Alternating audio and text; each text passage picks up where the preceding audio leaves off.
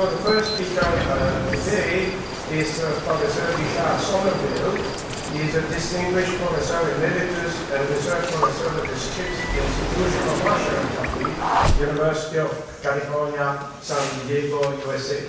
So, Richard, you have to share.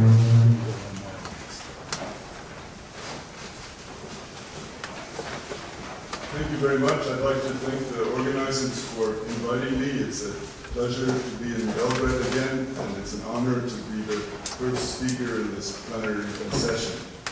I want to say a few words about this topic that I've chosen because I hope it will be of wide interest. I'm going to talk a little bit about the IPCC, the Intergovernmental Panel on Climate Change, and I want to make clear at the start that I'm talking only about the Working Group 1 of IPCC, the physical sciences part of IPCC, and not the Working Groups 2 and 3 that deal with topics like mitigation and adaptation and impacts and vulnerability. I have two questions in mind with this topic of the future sea level rise projections. The first is scientific. How do we make these projections, and what do very recent discoveries mean in terms of modifications to these projections? And secondly, how do we assess these projections through organizations like the IPCC, which are charged with making assessments of climate science with the audience of policymakers and the media and the public in mind, and the criteria being that the assessments will be scientific, that is, they will be relevant to policy, but not prescriptive of policy. So with that in mind, this story starts for me about 10 years ago. I was a coordinating lead author, that's IPCC jargon for a chapter head for the fourth assessment report, the one published in 2007. And during this assessment report, we learned that there were some issues with verifying the projections of sea level rise from the previous reports, the IPCC first, second, and third assessment reports. And so this happened in 2006, and so we published a paper. And I'm a co-author on this paper. Stefan Ramsdorf from Potsdam is the lead author. There were about 6 co-authors. And what you're looking at here is the figure that's the main result of this paper here. The top figure shows carbon dioxide concentration over roughly the last 3 decades. The observed healing curve is up here. The IPCC projections are this narrow band. This is the temperature, the global mean Earth surface temperature.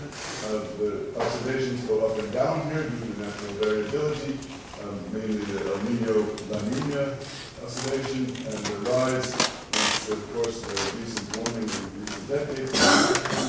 This gray area here and these lines give the range and the median of the IPCC projections from the first 3 assessment reports. You can see that for carbon dioxide and temperature, if you mentally smooth out this observed line, it is consistent with the IPCC projections. But for sea level, which is this last figure here, the red is the sea level measurement of tide gauges, the blue from satellite altimetry in the modern era, and you can see that the sea level observations consistently sit near the top of the range of IPCC projections from the first 3 assessment reports. This work was done in 2006, published on the same day in 2007 that the IPCC released the summary for policymakers from Working Group 1 in the 4th assessment report. So it only deals with the first 3 assessment reports.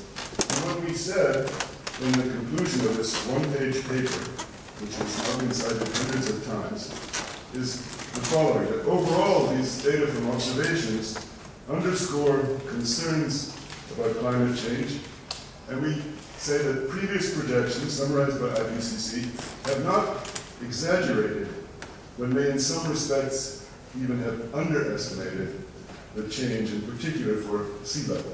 So we called attention to the fact that this IPCC sea level projections from the earlier reports appear to have been biased low. Now, if you look at sea level in the 4th assessment report, this is a summary of it here. This is the report released in 2007, and the authors chose to give sea level projections for the last decade of this century, using as a baseline the last 2 decades of the previous century. And you'll recall that there were several scenarios, and the models were run for these scenarios. Lowest means low emissions of heat-trapping gases like CO2, and the highest scenario is here. No mitigation is included in any scenario. And so the range of models driven by these low emissions was 18 to 38 centimeters of sea level rise by this definition. And for the highest one, the models ranged from 26 to 59. So the widely quoted range was from the low end of the low scenario to the high end of the high scenario, 18 to 59 centimeters, with an important caveat that IPCC made very explicitly, but which was not always covered by the press and by summaries of the IPCC report. The IPCC said these estimates really only deal with mechanisms of sea level rise that are thermal expansion of the ocean, plus water added to the ocean from melting of ice on land. They don't take into account possible changes in what IPCC called future rapid dynamical changes in ice flow, which is jargon for ice sheets on Antarctica and Greenland. Because we didn't then have observational data, and we didn't then have trustworthy models of those. So this was a range of sea level rise due only to the more well-understood mechanisms. Now, that was AR5, AR4, the fourth assessment report. If you jump ahead to AR5, it's a big report. It's thousands of pages long. I'm sure you have read all of them, but just in case you haven't, I've summarized AR5 on only 2 slides. This is severe compression here. So you'll hear a lot more about this report at this meeting, but here are the simple conclusions from the 5th assessment report that was issued last fall. The climate system is warming. The dominant cause is human activities. The warming has not stopped. There's no pause or hiatus or whatever you like to call it. 90+% of the heat added to the climate system in recent decades is to be found in the ocean. Ice is shrinking, both ice on land and sea ice generally, because the growth in Antarctic sea ice is far smaller than the shrinkage of Arctic sea ice. And that's half the report. Here's the other half. We know a lot about carbon dioxide. The pH of the ocean is decreasing. It's becoming more acidic. The concentration in the air is 40% higher than it was in the middle 1800s when human activity began increasing it. Probably the highest amount in at least 800,000 years.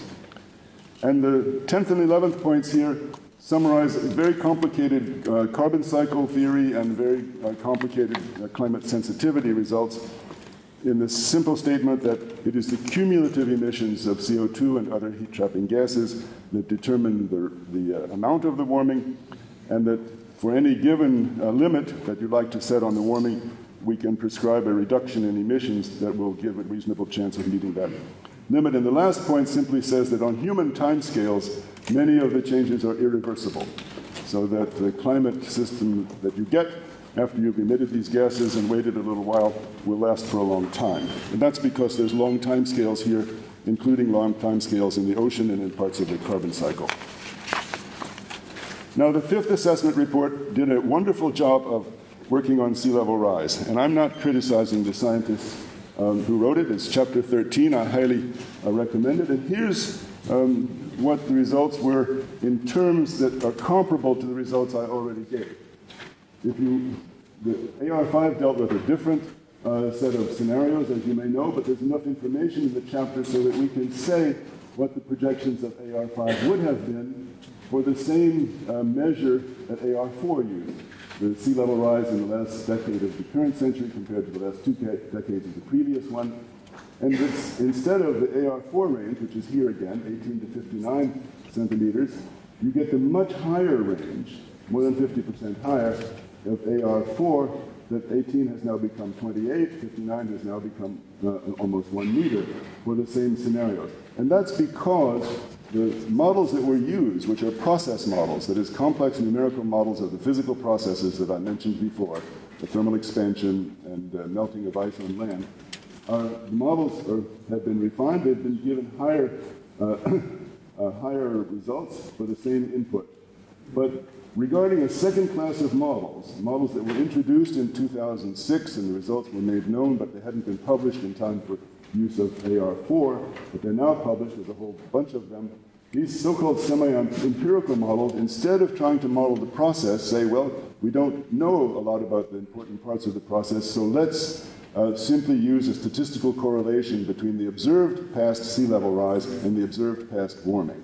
And there's a variety of these models, and they tend to give results up to twice as high as AR4. But AR5 authors of Chapter 13 considered them very carefully, discussed them in detail, and said, on balance, they had low confidence in the projections by these statistical models, so we will continue to rely on process-based models.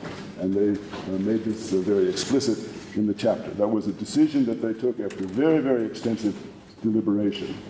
That's all I'm going to say about AR5 for the moment, but there's actually several other climate assessments that come out. I mentioned several of them in the preprint that you have in your preprint book, but in this short time here, I want to focus on one of them. It was an assessment made in the United States, the same kind of assessment as the IPCC, with the same sort of goal, but it's an assessment made in the USA and released in May of this year, and it's called the National Climate Assessment. It's actually the third one. And it's written for a United States audience, so you have these very strange units that you may have heard about called feet. Because in the United States, except for scientists and a few other people, ordinary people don't use meters and kilograms, and they'll be bewildered if you issue these results that have been translated. You may notice, by the way, that 1 feet to 4 feet here is about 30 to 120 centimeters, so it's comparable to this range of the AR5 process models. But the American assessment, the US assessment, said for those interested in risk of sea level rise, you may want to consider a wider range, which is this area in white that doesn't show up very well on the screen here, but you can see where it's missing. And it ranges from 0.66 feet, which is 18 centimeters, the low range of AR4, up to 2 meters, which is the high range of the semi-empirical models. So in short, the authors of the US assessment made a different choice. They said, we're going to give the process models emphasis here, but we're also going to cite the results from a different class of models. And maybe that's reasonable. After all, I'm a climate modeler, and if you think of the way global climate models are used in these assessments, we use a whole hierarchy of models, ranging from coupled ocean atmosphere, detailed four-dimensional global climate models, through models of intermediate complexity and assessment models of all kinds. There's a hierarchy of models, each member of which has its own strengths and weaknesses, and so they can be used judiciously by experts who understand these, instead of simply relying on one class of models. So here's an example of another expert assessment, similar degree of effort to the IPCC assessment, that made a separate choice. I'll return to that. Meanwhile, we now have better observations. These are largely from the GRACE satellite data of the loss of ice mass in both Greenland and Antarctica, and both ice sheets on Greenland and Antarctica are contributing to sea level rise, and we know that today for a fact. And furthermore, the contribution is important, and it's increasing with time. Now I want to turn to a little bit of history here. When you get to be my age, you get interested in history.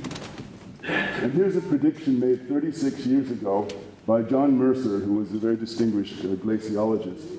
And he published it in Nature with the terrifying title, West Antarctic Ice Sheet and CO2 Greenhouse Effect, a Threat of Disaster.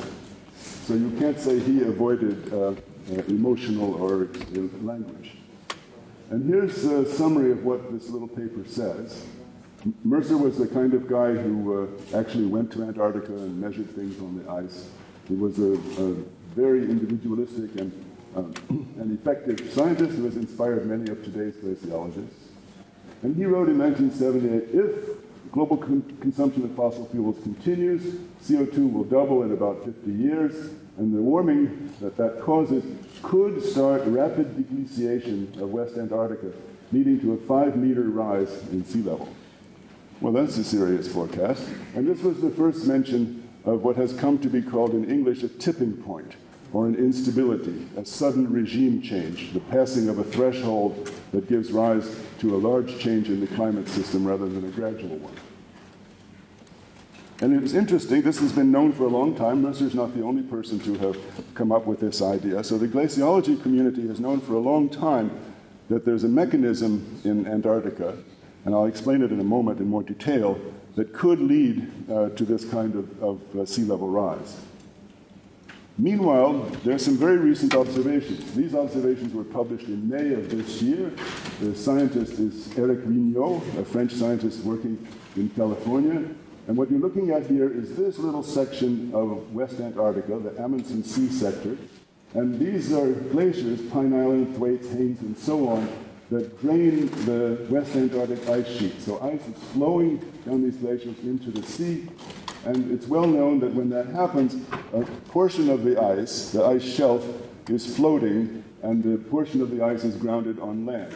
And icebergs can calve off the floating part, and the place where the transition is called the grounding line. And I don't have time to tell you the details, but they're fascinating. Vigneault's group studied observationally the movement of the grounding line. So there's floating ice out here, there's ice on land in here, and this line is retreating towards the continental interior, and he can measure the rate of it. And one of the ways that's done is because the floating ice rises and falls with the tides. You see tidal oscillations in the satellite altimetry data, whereas the ice that's grounded on land doesn't rise and fall with the tides. So you can track these grounding lines in their motion. The color code here is down here, so the dark red here is ice that's grounding lines that are retreating inland by more than 3 kilometers per year. Very rapid retreat. And Vigneault and his group felt they had enough data to have the following conclusion. It's published, but here's what he said at a press conference. He said, he used the term collapse of the West Antarctic ice sheet, as Mercer had done 36 years earlier. And he says, we've concerned that we now have enough data to conclude that the retreat of ice in the Amundsen Sea sector of the West Antarctic ice sheet is unstoppable with major consequences. This means the tipping point has been passed. Sea levels will rise 1 meter worldwide, and what's more, the disappearance of this West Antarctic ice sheet will likely trigger the collapse of the rest of the West Antarctic ice sheet, aside from this Amundsen Sea portion. And that includes a sea level rise of between 3 and 5 meters.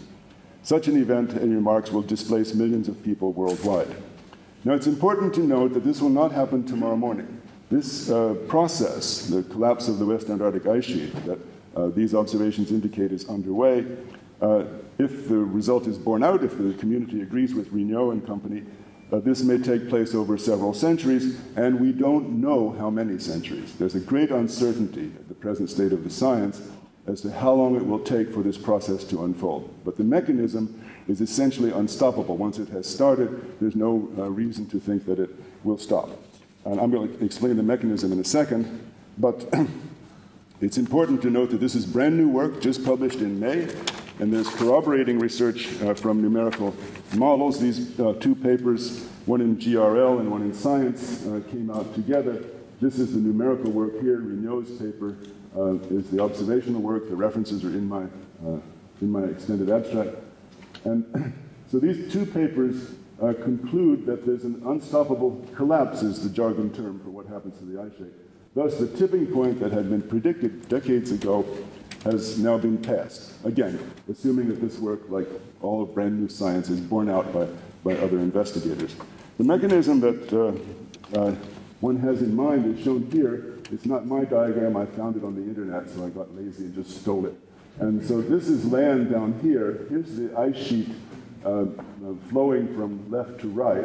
Here's the floating part of it, the ice shelf, which can break up and calve off icebergs. And in this illustration here, there's a topographic feature in the sea bottom that prevents the ice sheet from moving further. But in the region where Vigneault and others have studied, the sea floor has been mapped, again from satellite data, and there is no pinning point. And so there's nothing to stop the process once it starts, because the sea floor slopes downward toward the continental interior. Much of the land in Antarctica is below sea level, and so it can continue to slope downward. And the melting occurs because the relatively warmer ocean water can circulate under here and help to melt the base of the sheet. So this grounding line here, the difference between ice on land and ice that's floating, is moving from right to left. And it's that process and the downward slope, the lack of pinning points, the seafloor sloping downward from right to left, that makes it unstoppable once it starts, and it has apparently started. Okay, that's the end of the science portion. I have a few pictures to show you before we go on to the assessment part. So again, this is Antarctica seen from space, and the region we're talking about is right here. West Antarctica is roughly the left-hand half of this, and it's the warmer half. And the greatest warming, you know, it occurs on the Antarctic Peninsula, which leads up to the tip of South America. But the West Antarctica is warming more than East Antarctica. All the detail is unimportant, but it's interesting to note, if you're not an expert on this area, and I'm not, that 98% of Antarctica is ice covered, and most of the fresh water on Earth is there. It's in ice in Antarctica. There's very little precipitation, it's very cold, so the ice is losing mass because the loss of ice from melting and calving icebergs is far greater than the gain of ice from snowfall. I've already mentioned the fact that the land is below sea level. Again, that's due to the heavy weight of the ice. I think I've said all this, so here's another picture showing where the major ice shelves are here in the west, just to orient you. These ice sheets are generally thought to be more than 30 million years old, and they're thick. The average ice sheet is between 2 and 3 kilometers thick, and they cover the land and part of the ocean and lakes and everything else in Antarctica. And it's the West Antarctic ice sheet that's at risk, but it doesn't rule out a later similar process in the east. More dramatic photographs here. And the ice shelves, these parts here, can be up to 1 kilometer thick. They are big. And it's the buoyancy of the ice and its grounding on pinning points that keeps the glaciers or the ice sheets from draining much more rapidly. You know, these things flow like fluids, but slowly. And here again, a picture from showing some historical context. It's 1980 on the left, near the present on the right. And here you see a range of predicted sea level rise from a variety of models dating back to the early 90s. And you can see that the sea level rise has decreased with time. This tends to move downwards to here, but the uncertainties, which are these ranges on each of these bars, has also decreased. So this is AR4 in 2007, and you can see that this is the 18 to 59 centimeters. So it's lower and with lower error bars than the previous IPCC reports. And here in the green is, for sample, a typical range of a so-called semi-empirical model, which can be a factor of 2 higher than the range of the process models on which IPCC has relied. Okay. To my mind, there are several interesting questions that are raised by this. And I'm going to talk now only about science questions. There's a whole other set of questions dealing, for example, with the way the media and the political process have or have not responded to this event. Rignot's announcement got a day in the newspapers and on some television, but the fact that the world may be inescapably for a sea level rise of several meters has, I think, largely slipped below the horizon of many non-scientists. But I think there's several questions, and one of them here has to do with the use in IPCC and other assessments of a kind of consensus process. To my mind, consensus makes sense when the research frontier has moved on and left relatively settled science in its wake.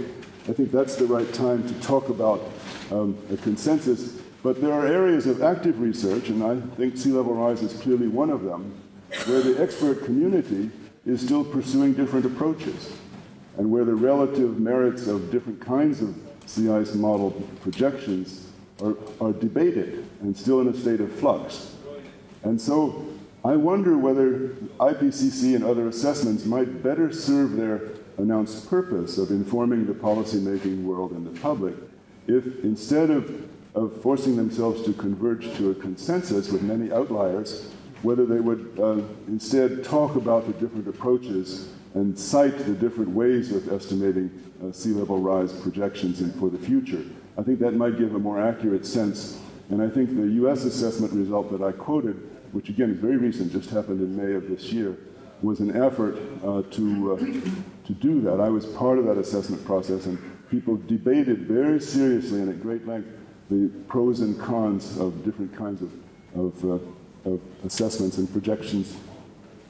I think another question that arises here is that if we think that several meters of sea level rise will happen after 21, if the expert community converges on the view that this tipping point has been passed, sea level rise will play out over centuries, but will be unstoppable as far as we know, then perhaps we should say it. Perhaps it would help policymakers and those concerned with infrastructure and coasts and so on if we say we're looking far beyond 2100. Sea level rise doesn't stop at 2100. It certainly continues for centuries. We've known that for a long time.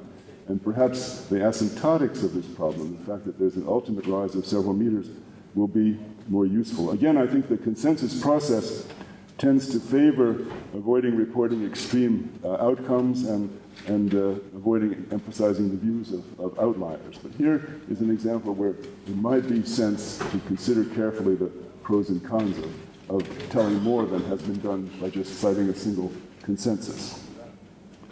And the third of the three questions that I think this work gives rise to is the question of whether these assessments are intellectually conservative. I don't mean politically conservative or liberal or anything like that, but whether the process tends to favor an underestimation rather than an overestimation of the dangers.